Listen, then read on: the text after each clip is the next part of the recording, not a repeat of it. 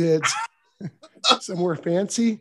A variety of cigar lounges, and during the pandemic, on my back patio, as much as possible through the cold.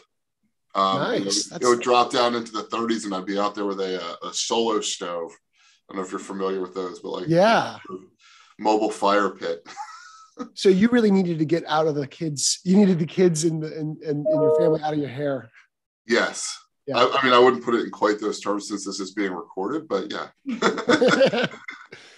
I did so much of the writing at these two coffee shops near me, Alon's and Crema, and they're both these Israeli-owned coffee shops up in Dunwoody, that I still need to go by and give them a free book. I credit them in the acknowledgments because, I don't think they knew it. I mean, they didn't know it, but I'd be there in Crema for, a couple hours on a Saturday or something, tucked in the corner. I'd order food, of course. I'd kind of hang out, but I was a constant presence. And now that the book is done, I need to go by and give them a free edition and say thank you and highlight where I acknowledge them.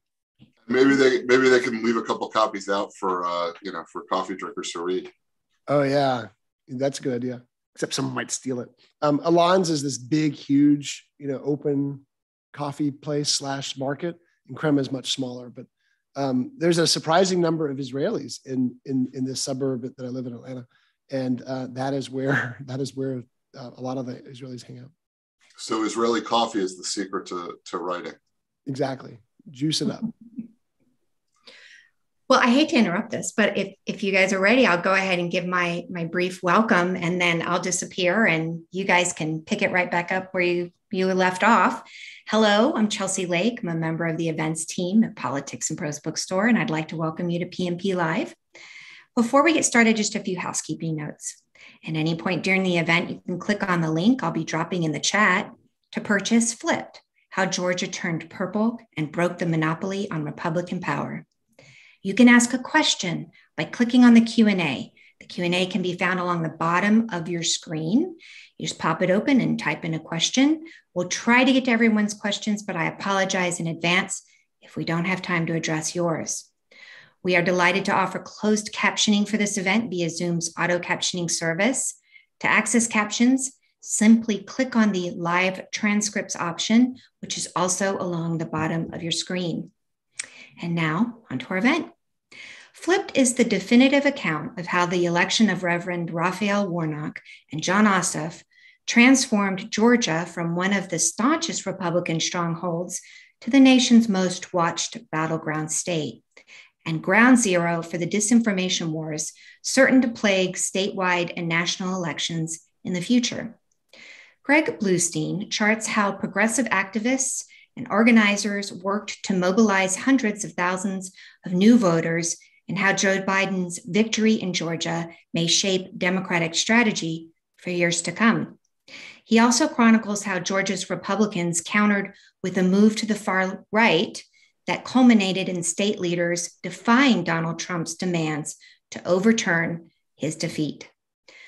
Bluestein tells the story of all the key figures in this election, including Stacey Abrams, Brian Kemp, David Perdue, John Ossoff, Raphael Warnock, and Kelly Loeffler, through hundreds of interviews with the people closest to the election.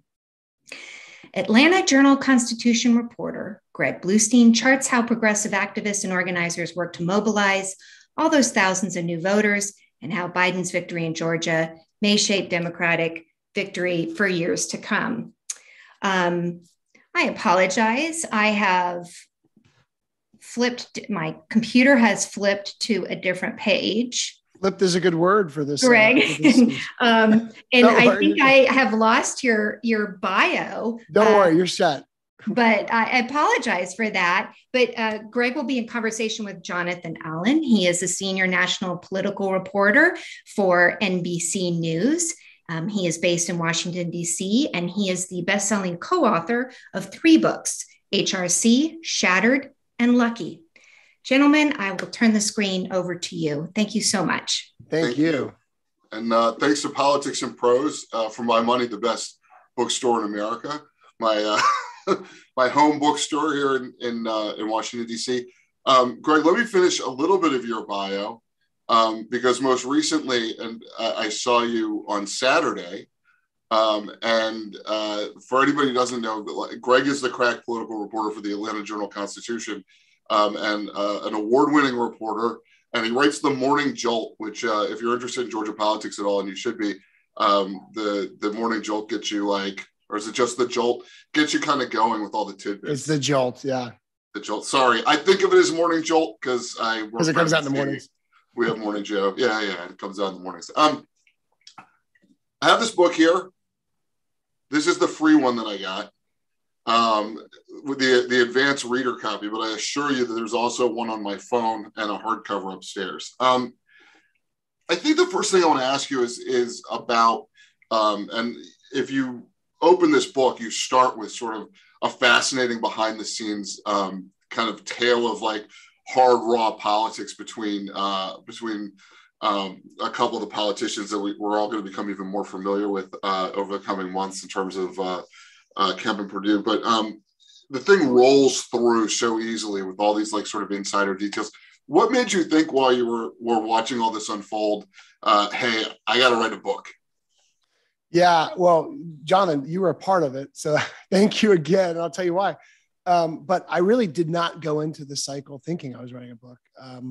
I went into it trying to survive. It was the confluence of three of the biggest stories of our lifetime, between the pandemic, which I was on the front lines of covering from the government perspective of what the Governor Kemp was doing each day, how the state was responding, all sorts of investigative stories and analysis and breaking news stories about the pandemic. Add to that the protests for social justice that swept Georgia and the rest of the nation. And then, of course, this epic election cycle. So I went into it just trying to get by, all those things. But around late November, a very enterprising agent called me, Justin Brauchert, and encouraged me to write a book. And I said, I'm just now trying to cover these runoffs. What are you talking about? He said, no. I really think you should think about it, and you will regret it if you don't. And you're poised to do it like no one else. Because I had, not only had I been there every step of the way of the 2020 elections, but I'd covered some of these characters since college. I've covered Governor Brian Kemp since he was a state Senate candidate in 2002. And I was a student at UGA writing for the Red and Black, the independent daily newspaper there. I've covered Stacey Abrams for more than a decade, and David Perdue since 2013, and John Ossoff since he called me in 2017 and said, hey, I'm thinking about running for Congress, and I've got the endorsements of Hank Johnson and John Lewis. And I said, wow, you might have a shot here. And then after that, other than talking to my wife, one of my first calls was to you to say, like, am I crazy if I think I'm going to do this? And you kind of said, yeah, but you should, was my summary of your answer. And I'm glad you were honest and B, encouraging, because it would have been really hard to do if you had just said, it's so daunting, don't even think about it. I might not have, but you said it's daunting, it's going to be hard, but do it. And fast forward all these months later, and I did. Now you have this incredible book that you can hold in your hands, put on your shelf, hand to your children, that your friends can brag about, that your parents can brag about, and I'll brag a little bit more about. I'm going to keep doing that throughout. I think one of the questions that kind of raced through my head as I'm reading this is, and I always try to figure out, like, what is it an author's thinking? What are they dealing with? You've got all of these storylines that we're all kind of familiar with at the national level now. It is 5 years today, I learned from your book, 5 years ago today, that Brian Kemp decided that he was going to run for governor. April Fool's Day 2017. You're watching all these threads. How do you think about telling the story of Brian Kemp and David Perdue and John Ossoff and Raphael Warnock and Brian Kemp and Donald Trump and Joe Biden and Eva Longoria and some of the other characters that make their way into the book? How did you sit down and say, like, this is how I need to tell this? This has to be purely chronological? I need to break chapters off in ways that are thematic. What was your approach to it? Yeah, it was a challenge because, as you mentioned, it's not, a traditional campaign story of A versus B, right? Republican versus Democrat, where you can just kind of break it off into those subsections. You have 8 main characters, right? Stacey Abrams, Brian Kemp, Kelly Loeffler, David Perdue, John Ossoff, Raphael Warnock, Trump, and Biden. And then you've got all these supporting characters too, like Doug Collins, Lucy McBath, and Nikema Williams, who are now themselves, because of the 2020 cycle, they're so well known. Brad Raffensperger, Jeff Duncan. And by the way, Brad Raffensperger not that long ago could have ridden a MARTA, ridden the subway and not be noticed. And even by like people who pay attention to politics. And now he's such a big time, well-known name and national figure. So things have changed so dramatically for all these candidates and these people. And I just had to sort of, the first thing I did was section it off into 3 different sections. One dealing with the run up to 2018 and that election, because you can't tell the story of what happened in 2020 without telling the story of the election between Kemp and Abrams, Stacey Abrams. And then the next section had to deal with the pandemic, the social justice movement, and everything that happened between Abrams losing and Lucy McBath winning her congressional race, and the November 2020 election. And then the third section probably could have been a book in itself, but that was the entire runoff.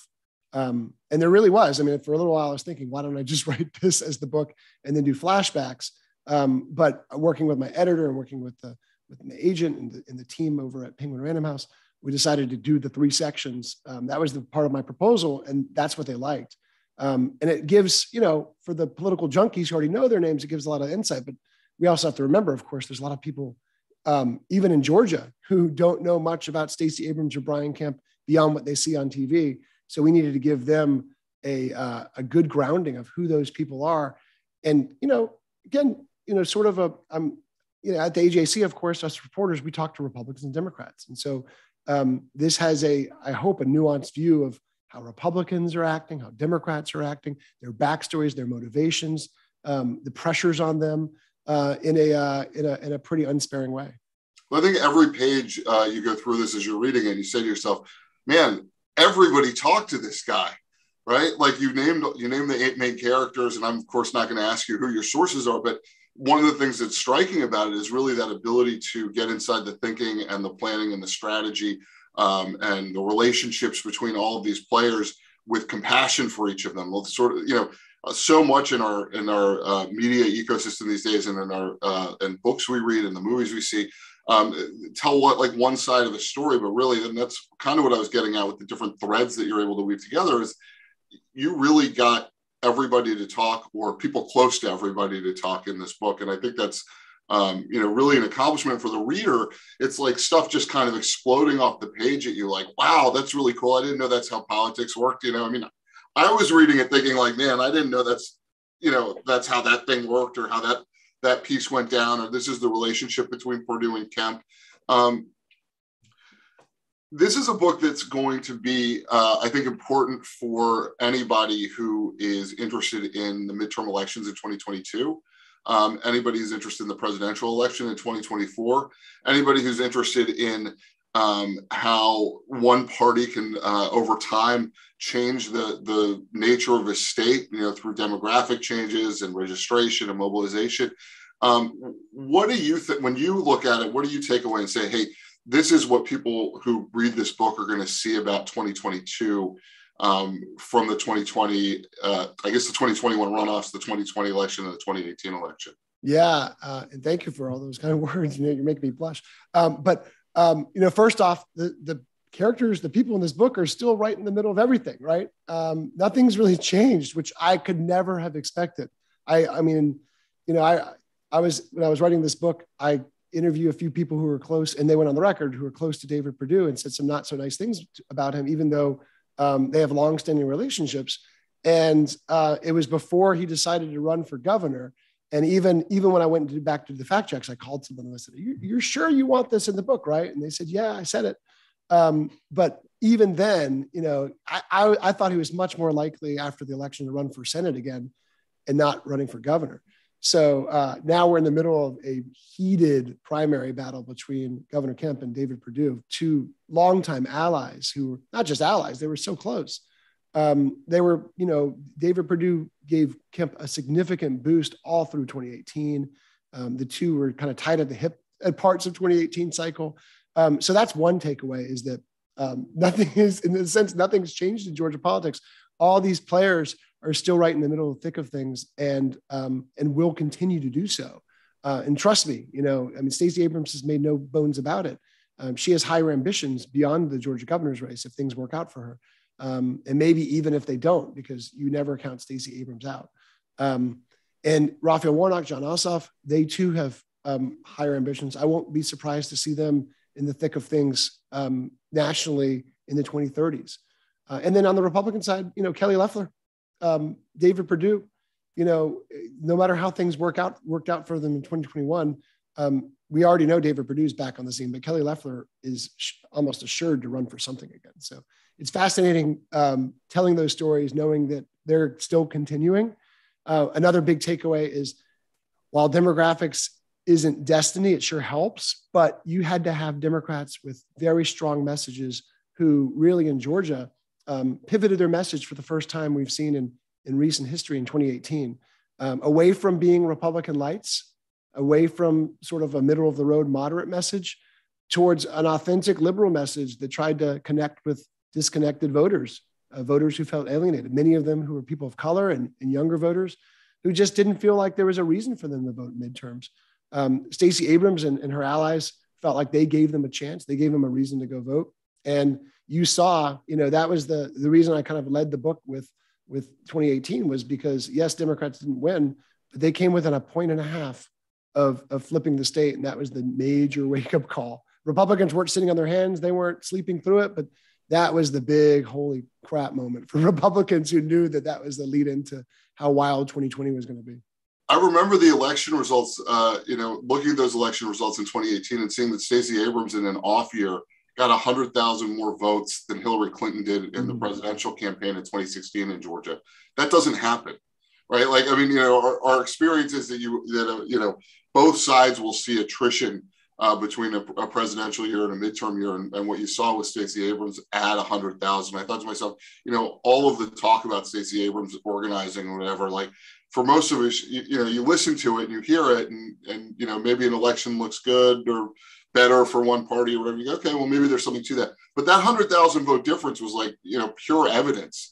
And I kept talking to people about that during 2020 because I said, I believe Georgia was going to be close in 2020. I think more than a lot of people on the Republican side and the Democratic side. And I just thought this presidential election is going to be close.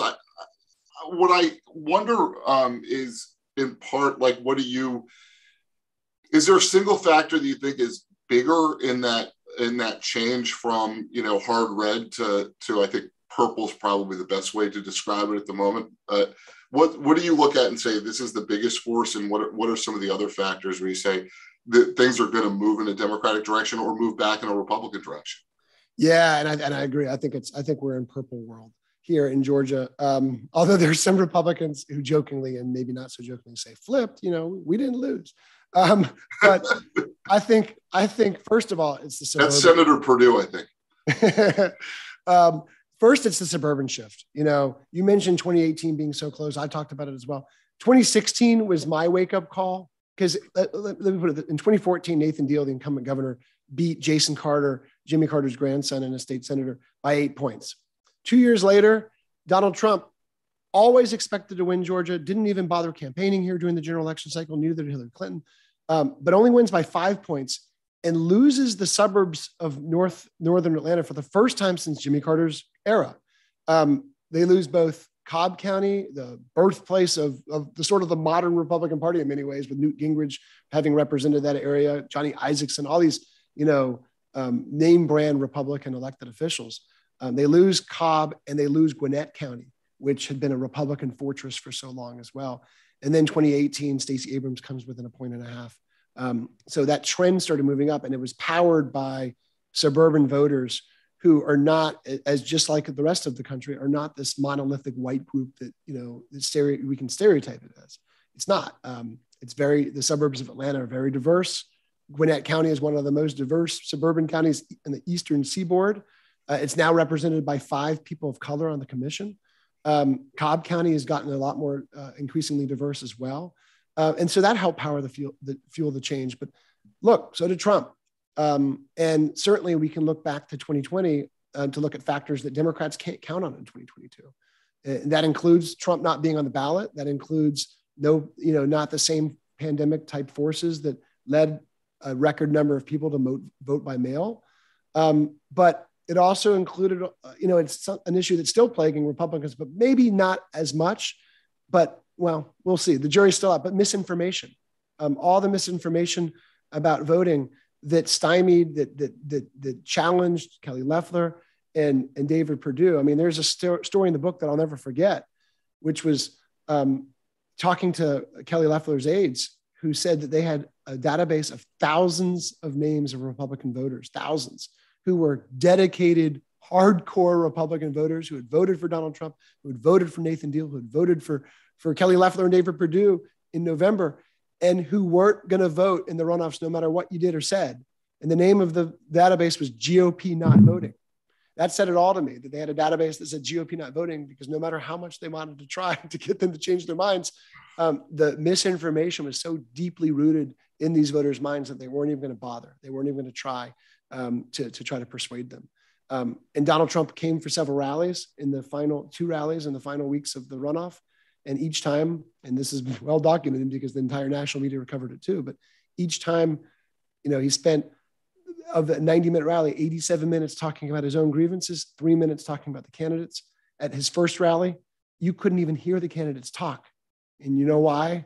The chant, "Stop the steal, fight for Trump," overwhelmed any words they were trying to get out of their mouth. It was one of the loudest rallies I've ever been to back then in December of 2020. And that was kind of my wake-up call that, hey, these lies about election fraud, they're not going anywhere. Well, you and I were at this rally on Saturday in Commerce, Georgia, and it was not the loudest rally that I've ever been to. And you could hear the candidates, including one of them who said something not very nice about you. Yeah. Go ahead. Yeah. Well, look, not only can we hear the candidates and all that, we got internet connection. I'm used to having no Wi-Fi at those areas at those rallies, because there's so many people. And it just kind of hit me later on. I was like, I never had Wi-Fi problems. I even had one of my colleagues, Patricia Murphy, she decided to stay back and help out because we thought there'd be Wi-Fi problems like at every Trump rally.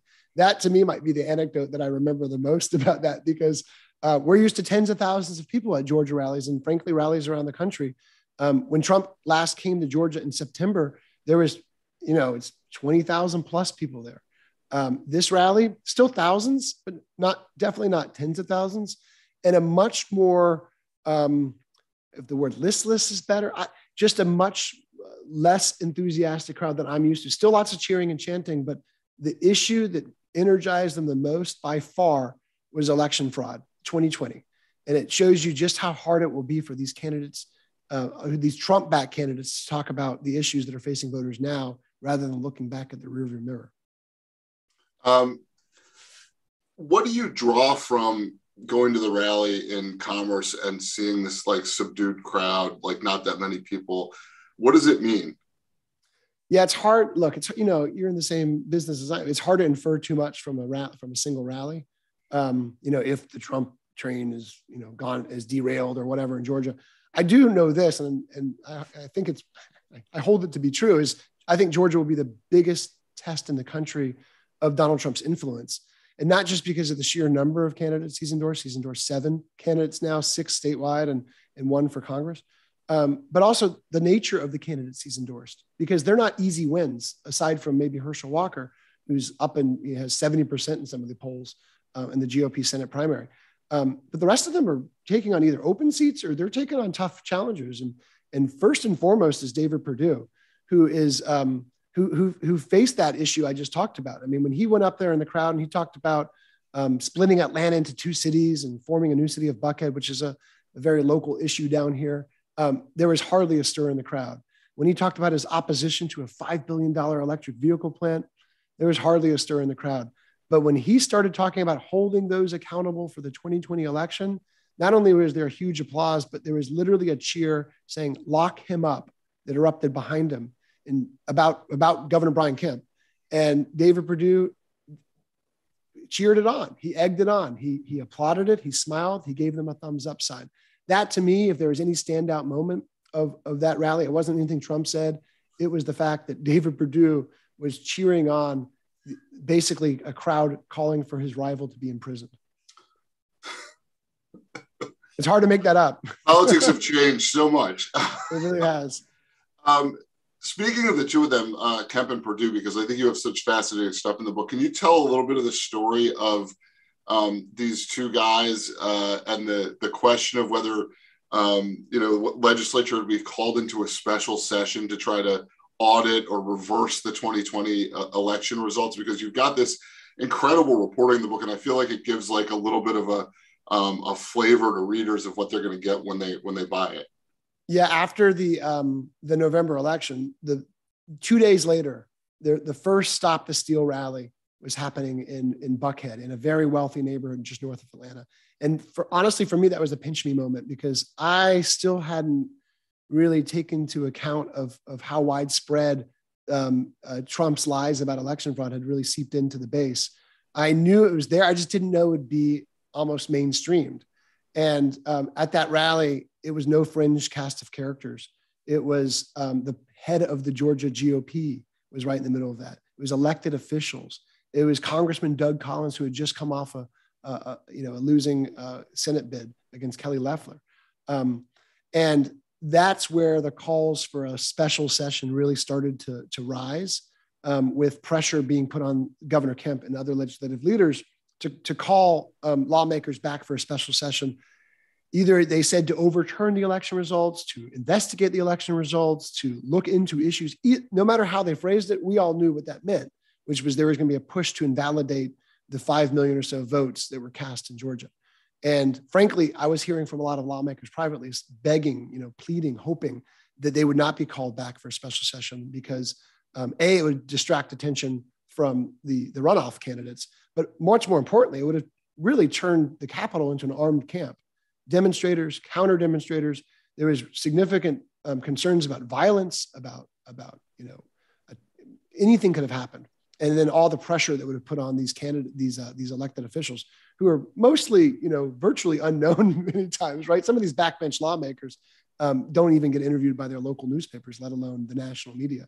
And amid all that, the governor came out with the Speaker of the House and the Lieutenant Governor pretty quickly and said, we're not going to call a special session because that'll lead to endless litigation. Now, as David Perdue and Kelly Loeffler kept on getting more pressure from Trump and his allies to quote unquote, do more for Trump, to fight for Trump, they felt like one of the things they needed to do was press Kemp to call that special session, even if maybe they thought it was a bad idea too. And I have this scene from the book at the Braves Stadium at Truist Ballpark, right before a big fundraiser, where Loeffler, Kemp, some of their top aides, David Perdue, are all in this back room talking this over. And David Perdue goes pretty much eye to eye with Governor Kemp and says, I want you to call this special session. We need it. We need it for the Republican Party. We need to show Donald Trump that we support him. And Kemp says, I'm not going to do it. I'll take the bullets, but I'm not going to do it. And that was part of the pressure he was getting. He'd already announced that several times he wasn't going to do it, but now he's hearing from, the most vulnerable Republican, two of the most vulnerable Republicans right before runoff, to do them this favor just to appease Trump. And that got under Trump's skin. That and many other things that Brian Kemp had done over the years, but they started accumulating. And around then is where you heard Trump ratchet up the pressure on Kemp. It got to the point where even Trump called for Kemp to resign. We didn't think it could get much further. And by the end of the runoffs, he was pledging to support an opponent of Governor Kemp. He was pledging to come back to Georgia for a rally to back a Brian Kemp opponent. And even then, people were saying, nah, he's not going to do that. I just thought in the back of my mind, no, he's going to do it. And we saw that just this past Saturday in Georgia. Do you think that Kemp's decision not to call that special session is one of the reasons that he is still afloat, that he's got a lot of support from those legislators we're talking about who didn't want to see a special session, and maybe some of the business community too that was not interested in the state becoming a circus? It's fascinating because he's the state's first lifelong Republican governor. The two previous Republican governors both switched parties, and he's not some squishy moderate. You're not talking about I know Trump likes to call him a rhino, but no one in Georgia is calling him a rhino. He has charted out one of the most conservative records in Georgia history, including one of the first acts he did when he took office was to sign a sweeping anti-abortion law into place. Of course, it got held up in the courts immediately, but that was an issue that his Republican predecessor steered clear from. He's pushed Republican proposals. He's attacked Joe Biden every chance he could get. He's gone after, of course, Stacey Abrams, but also local Democratic officials. He's vowed crackdowns on illegal immigration. He's about to sign into law a far-ranging gun expansion. So again, we're talking about a conservative governor, but at the same time, and this is what Stacey Abrams' camp worries about a little bit. At the same time, compared with David Perdue, he looks moderate. So he looks a lot more appetizing suddenly to some moderate voters, some middle of the road voters here in Georgia, because he's not gone so far as David Perdue, because he hasn't, cozied up to Donald Trump. And he hasn't gone so far as David Perdue, who just the other day said, not only did Donald Trump win the election, but for the first time, David Perdue said he beat John Ossoff, that he was the victim of a rigged election, which of course isn't true.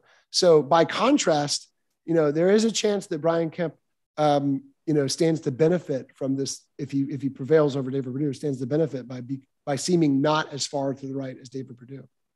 Stacey Abrams, how much of what she's done in Georgia is exportable to other states and to other districts across the country? Because I know that there are Democrats across the country who are in states that they think might someday be more competitive. Texas is an example where Democrats, feel like someday the demographics will come in, someday the registration will. How much of it's exportable? That's a tough one because Texas is a good example. North Carolina we hear about. Of course, Arizona is just about as closely politically divided as Georgia is. But first, you need a galvanizing figure like Stacey Abrams. Now Georgia has a really deep bench of Democratic talent. Didn't so much, just a few years ago. And Stacey Abrams, kind of led the charge and knew it was going to be a long, arduous process. I mean, that's another point the book makes. This is not some overnight success. It's not a miracle, it's not some miracle that just happened to fall into Democrats' laps. A lot of other factors had helped them, but this was painstaking work, not just from Stacey Abrams, of course, but from the network of activists and organizers and volunteers and voters who recognized a decade ago that they needed to connect with voters who were disassociated, who felt disenfranchised, who felt forgotten in Georgia politics, with new messaging, with new ways to contact them. And of course, maybe first and foremost, with an ability from a candidate like Stacey Abrams, who can reach out to minority voters, to Black voters in Georgia, who are the backbone of the Democratic Party, and give them a reason to vote. So that you need, and candidates like Stacey Abrams, I don't need to tell anyone on this call, don't come along every day.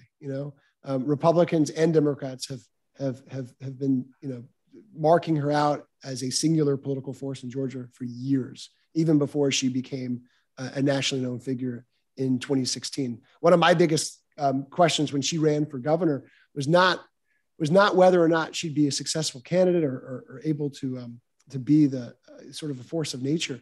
Because we all knew, covering her in the legislature, that she'd be this potent force in politics. It was more of, will she be okay with all the crowds and the audiences and the attention she get? Because she's an introvert. I detail this in the book. She feels uncomfortable being noticed and recognized in grocery stores, and she's had to come to terms with that because these days she's a national figure. But not so long ago, she wasn't. And, there'd be press conferences and I'd be the only reporter at her press conference. And she'd joke, Bluestein, next time we're going to have this at your office.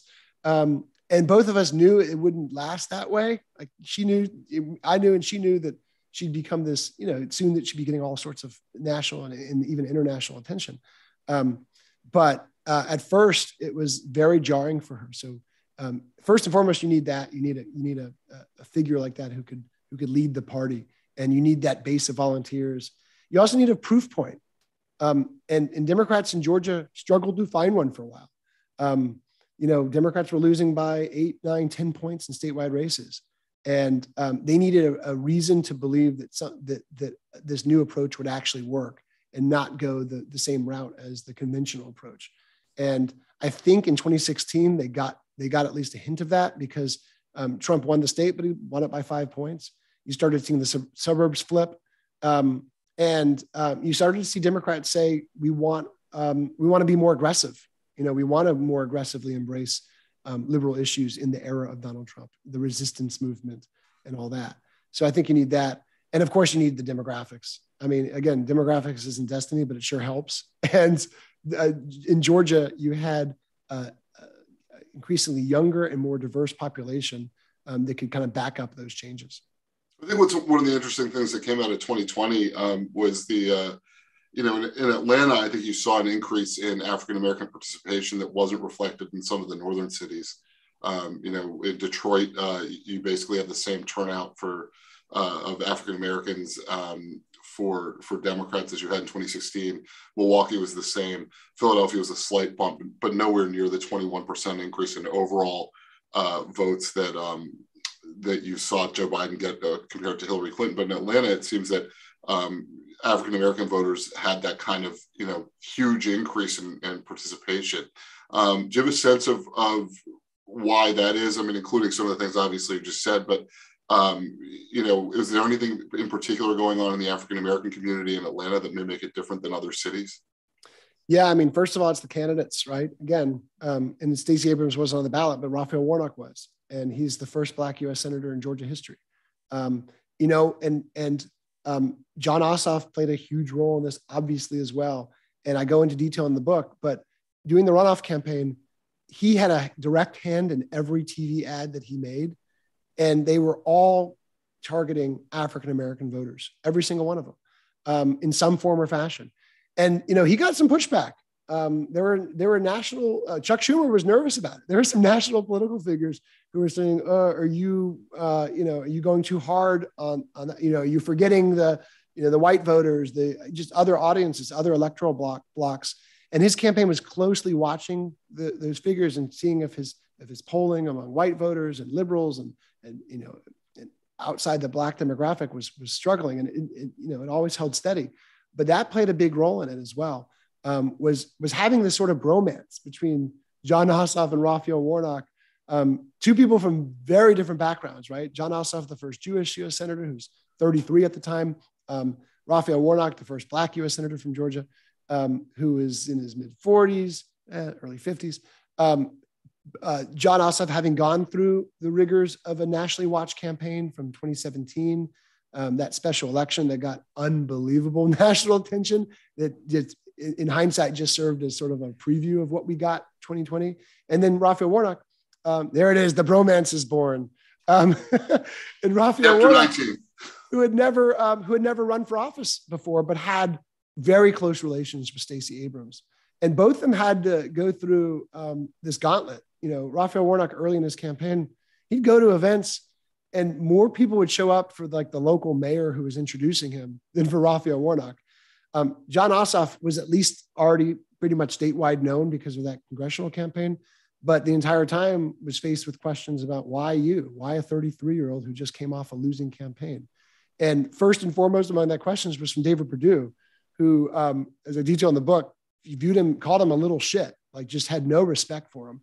Thought that he was this trust fund baby, knew that he would be a formidable opponent. Like David Perdue was not downplaying John Ossoff as an opponent, but just did not hold him in high regard like he did his previous opponent, Michelle Nunn, who he ran against in 2014, and had very high esteem for her and her family. Famous Georgia family. Yes. But this is a new set of Georgia Democrats who are not linked. I mean, you mentioned Jimmy Carter's grandson earlier, Jason Carter, I think. You mentioned Michelle Nunn, daughter of Sam Nunn. But the ones who have won statewide and or have competed heavily statewide in recent years are actually people who've done it without the name, right? Who've kind of had to work their way up in politics, which I think is important in terms of, to your point, the candidates matter. We're going to take questions in a few minutes. I'm going to start asking questions from the question set. So if people want to pop those in who haven't already, please do that. Greg, one last question from me for you, which is, what was your favorite part of reporting the book? Like which part of it you're like, man, this is awesome. I'm so glad I get to dig into this in a way that I don't, in the daily pages of the AJC. Yeah, it's a good question because I'm a deadline guy, right? I mean, so are you. We used to, although you've written 3 books, so maybe not as much anymore. But they have deadlines too. They're just different. They're just different, right? But I'm used to like minute by minute deadlines. I read a daily blog, a daily newsletter, constant stories in the AJC. If I have to wait a week for a story to run, I start getting itchy. I start feeling uncomfortable. So being able to take a giant step back and recreate these scenes, and a lot of them I lived through, right? I had a front row seat to so much of it, which helped a lot because I was already there. When word about Johnny Isaacson's retirement spread through this room because of a story I wrote, sped through this government meeting, I was there when Kelly Loeffler was literally on stage introducing speakers at the sports venue. I was there, when Governor Kemp's election night party, Stacey Abrams was not yet conceding, and Sonny Perdue leans over to me and says, "Bluestein, call this damn thing," right? So I had this front row seat, so that was fun. But going back and looking at it with a different eye, right? I can't, I can't use those adjectives and verbs a lot in newspaper stories. These step back approach in a 500,000 word newspaper story that I can in a book that's 110,000 words. But also just going back and calling all these people and their aides and saying like, hey, I know I reported this at the time, but like, why did this happen? Or Casey Cagle, what was it like to have someone, he was the lieutenant governor, what was it like to have someone secretly record your conversation and basically end your campaign for governor in 2018? Those conversations, they weren't always easy to have, but were very illuminating for the book. And really like satisfied my own curiosity because it gave me a reason to go back and ask all these questions of these candidates about like, what was going on in your mind when this happened? We've done such a great job of rendering it. I mean, as the reader, it's like just so easy to like kind of move through the pages and you get this like rich detail. And it's like, we didn't have to work for it. You did all the work. I'm going to ask you a couple of questions that have been popped in here. The first one, actually, this alludes to this rally that you and I were at in Commerce, Georgia on Saturday. And I'm reading from the question. Last week in a rally in Georgia with former President Trump, Vernon Jones put a remarkably clever twist on your name, calling you Greg Bluestein of the AJC. As someone who shares that last name and your brother here in DC, how do you respond to that damning insult? And do you plan to bring back honor to our family name? Wow, that's my brother Max. Thank you, Max. It's funny because we were standing next to each other, John, when Vernon did that, and like my first reaction was, and Vernon Jones, by the way, is a former Democratic state lawmaker. He was the Democratic chief executive of DeKalb County, which is the most important Democratic county in Georgia. And can I stop you for 1 second, just so people understand this? It wasn't like he walked by and said this to you. The man was standing on stage at a Trump rally, right? And I mean, this is where candidates try to like bring the fury of the crowd on people. Trump's always talking about the media, that points out at the media pen and calls us the dishonest, lying media and whatnot. And so Vernon Jones is on the stage, and in his few minutes where he gets to appeal for help as a candidate for Congress, he slurs you. And there's no by the way, no crowd reaction. Yeah, I mean, look, I feel like they support you. Well, they either support me or they don't know who the hell I am, which is either way, it's fine with me. I'm sorry, I interrupted you. No, I was going to preface that. So this guy's a former Democrat who switched over to the GOP just last year and endorsed Trump 2 years ago. And by the way, like he called me to break both those stories. So it's not like we didn't know each. I mean, we've known each other well for years. But look, we've reported accurately on his campaigns, and I don't think he's liked our coverage. And not that long ago, we had a story that one of my colleagues wrote about how even after he switched to the Democratic, even after he endorsed Donald Trump, he still voted in the Democratic primary for president. So those aren't things that probably endear him to Donald Trump. So you're right. In the few minutes he had on stage in front of a couple thousand people, instead of talking about his campaign, he attacked the AJC and me personally. Max, about whether or not I'll fight for our name's honor. I don't know about you, but I haven't heard that since I was in kindergarten. And usually I'll be honest. Usually I get called, it was Bluestein, not Bluestein. So it could have been worse. But look, what did we do? We kind of reacted with at first like surprise, and then like, okay. I've been called a lot worse. So I'll put it that way. Here's another question, a little bit less on that track and more on the future of Georgia elections.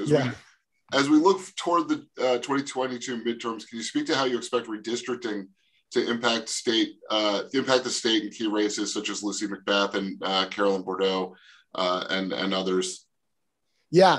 Well, first off, redistricting, it was fascinating because this is no solace to Democrats, but Republicans could have been a lot more aggressive, and they decided not to. And I'll say that because there's a lot of talk that Republicans would draw both the suburban districts that had both flipped blue, that they would draw them both to flip back red. And they could have done it. You know, there was all sorts of pathways for Republicans to have drawn both Lucy McBath and Carolyn Bordeaux's district to both flip blue. But instead, they went for one. They went for the safer bet. They drew Lucy McBath's district so conservative that there's no way she could have won another term. It now stretches all the way to the foothills of the Appalachian Mountains, goes all the way close to the Tennessee border, incorporating a much more conservative territory. So instead, Lucy McBath is now facing Carolyn Bordeaux, who's now in a safely blue district. That district was drawn so blue that it's no longer a swing district. So the end result is Georgia doesn't really have any swing districts anymore. The Southwest Georgia second district might be more competitive than people think, but still it's favoring the incumbent Sanford Bishop. But now we have races that will end in May, the May primaries, or maybe the runoffs, and not November. And we saw that down the ticket too in the state legislature. Republicans are going to lose a lot of state legislative seats, especially in the state house, because Republicans took the long view.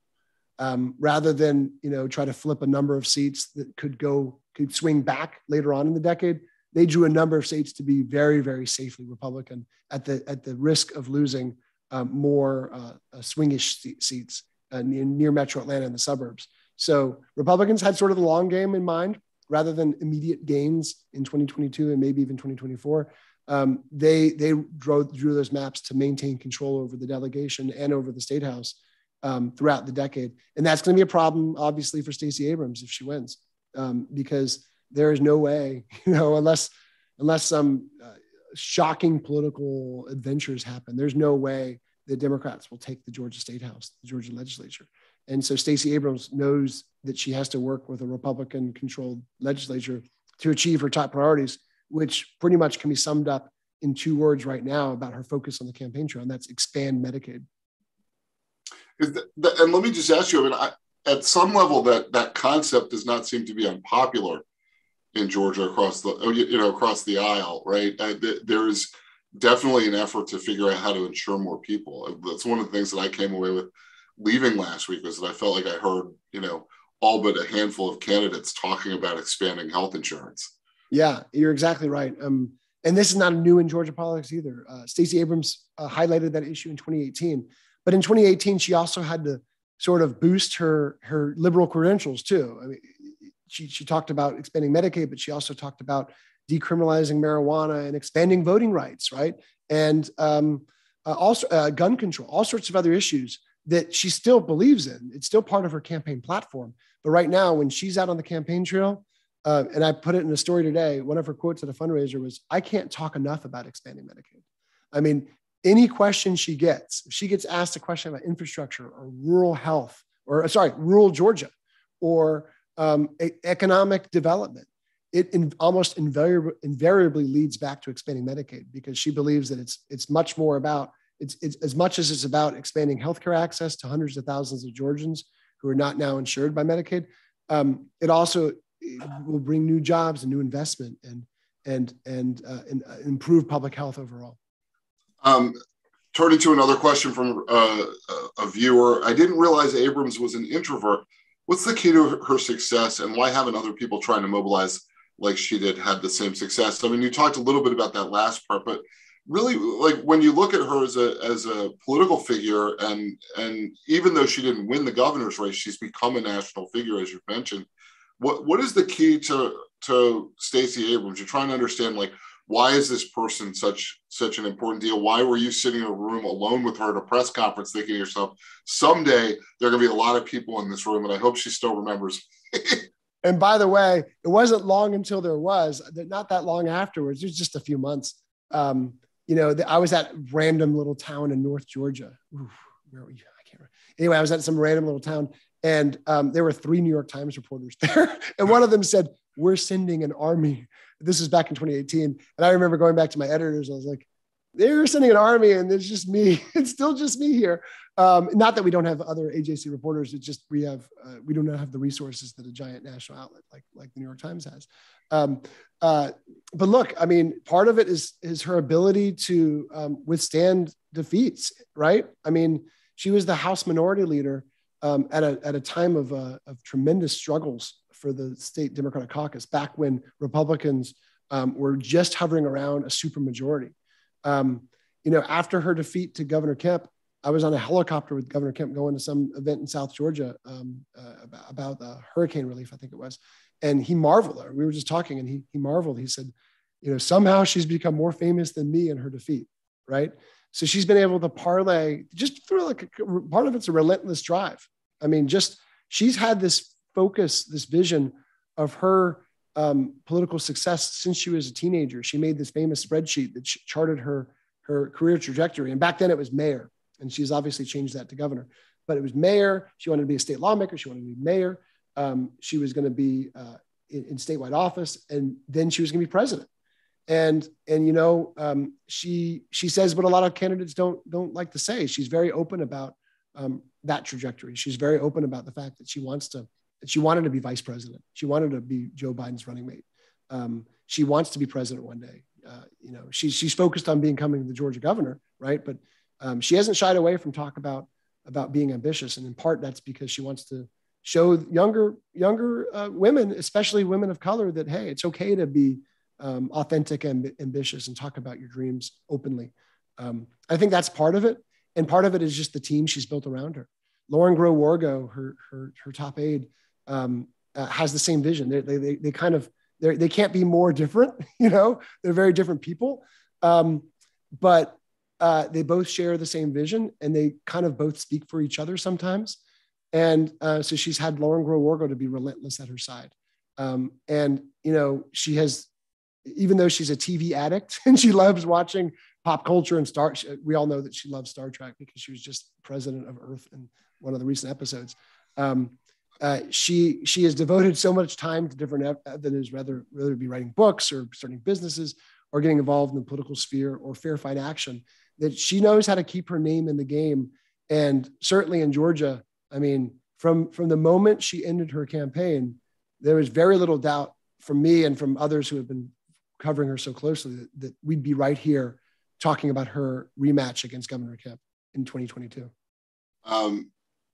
Given the difficulties that many of Trump's endorsed candidates are having in their primaries, not only in Georgia, but across the country, are you surprised no Republicans other than Gary Black tried to challenge Herschel Walker in the Senate primary, especially given his baggage? And for those who are not as familiar with Herschel Walker, there are allegations, and I believe an admission at one point, of domestic violence, a variety of other claims that have been made about him and his behavior in the past, or some erratic behavior or standoff with the police. Are you surprised that he didn't draw more of a challenge?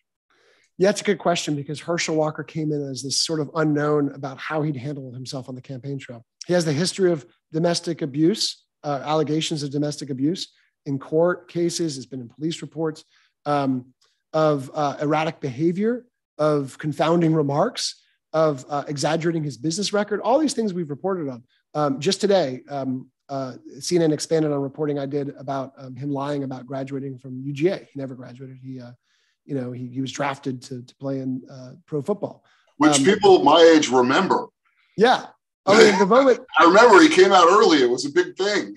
Yeah. And look, I mean, when I saw that back in, I think it was December, I wrote the first story on it, but when I saw that on his campaign website, it was the first thing I thought. I was like, I know he didn't graduate, because it was such a big deal that he didn't graduate. The only question I had is, did he go back and graduate somehow later on and, just not, didn't get public attention? But no, that didn't happen. So anyway, there's all this backstory of his, but also he's probably has almost universal name recognition in Georgia. He played football before I was born, but I still grew up hearing tales of his athletic feats, right? I mean, you can't be a Georgia native and have not heard something about Herschel Walker growing up, it seems. And so that was his advantage. But of course, he also came with Donald Trump's support. And Trump sent a message very early on that he wanted Herschel Walker to win. And if Walker ran, he'd be quote unquote unstoppable. And I remember sitting down with, there's another candidate in the race, Latham Sadler. He's about 39, 40. He's a former Navy SEAL. He's a former Trump administration official. He's a banking executive. He has all this stuff on his resume. But I sat down with him not long before the race, just to talk over his campaign, nothing formal. He was thinking about running at the time. And it was the same day as Trump endorsed Jody Hice for Secretary of State. And it was the biggest news in Georgia at the time. It was a huge deal. And I just said, that's what you're going against. There's a juggernaut. And back then, Trump's endorsement meant everything. We still aren't sure what Trump's endorsement means in this 2022 cycle, but I can probably tell you that that Herschel Walker was the only of the 7 candidates up there on stage with him that probably didn't need it. And he certainly welcomed it, but Herschel Walker, had he run without Donald Trump's endorsement, would probably still be the front runner of the GOP, just because of that name ID. In part because of that name ID. Everybody knows Herschel Walker. The question that we got is, what's your sense of when Republicans might stop the ideological gymnastics they have to perform to appeal to Trump followers? Well, May 24th, the Georgia primary will be a big indication of that, because if David Perdue loses, if some of the other Trump-backed candidates who are long shots, Trump backed a lot of candidates for down ticket races where Georgians not only do they not know who these challengers are because they just got in the race a few days ago, but they barely know who the incumbents are. And a lot of them are just going to vote, just like a lot of voters vote for the incumbents. So we'll know then. But we also know this holds true too. Brian Kemp, for as much as Donald Trump has attacked Brian Kemp and threatened him and bullied him and intimidated him and cajoled him and pressured him and all that, he still hasn't said a public bad word about Donald Trump. And you're not going to see that change. So as much as this election might be a rebuke to Donald Trump and his preferred candidates, you're still not going to see a wholesale shift from the Georgia Republican Party away from Trump. There might be some shift away, and it will be looked at as an indication of Trump's clout being, waning, but you're still not going to hear Republican candidates who prevailed over Trump-backed contenders. You're not going to hear them gloat and kind of dance on Trump's grave by any means. Greg, and everybody else out there, the book is Flipped: How Georgia Turned Purple and Broke the Monopoly on Republican Power by Greg Bluestein. In my screen, it shows up backwards. So I see it forward. So all right, that's good. If it's flipped, it's flipped. It helps. It's flipped. It's supposed to be flipped, right? So thank you, of course, for doing this. But also, I should just say to everybody who's been watching, you can tell that Greg is an encyclopedia of Georgia politics. You will learn so much about politics from this book that is applicable outside of the state of Georgia and applicable outside of the races that he's covering. I read it. It did not take me long to do so, and enjoyed every page. Thank you. So buy the book. Buy the book. Yes, thank you. I put the link to purchase the book in the chat, of course, and I want to apologize, Greg, for flubbing your bio at the top of the hour, and thank you, Jonathan, for pinch hitting for me. It's one of those things where I just selected and deleted the text. Don't worry at all. So apologies in advance, but if you really want to support Greg, of course, the best way to do it is the book. The link will take you directly to the Politics and Prose website. And after you purchase the book, and of course, if you're local, you can purchase online and pick up curbside or in store. But after you purchase the book, I hope you'll visit our events page. We have a number of in-person as well as some virtual still events in April. We'd love to see you there. In the meantime, everybody, stay well and well read. Thank you, gentlemen, for such a wonderfully engaging and fascinating hour. I wish we had more time. I could go on listening more.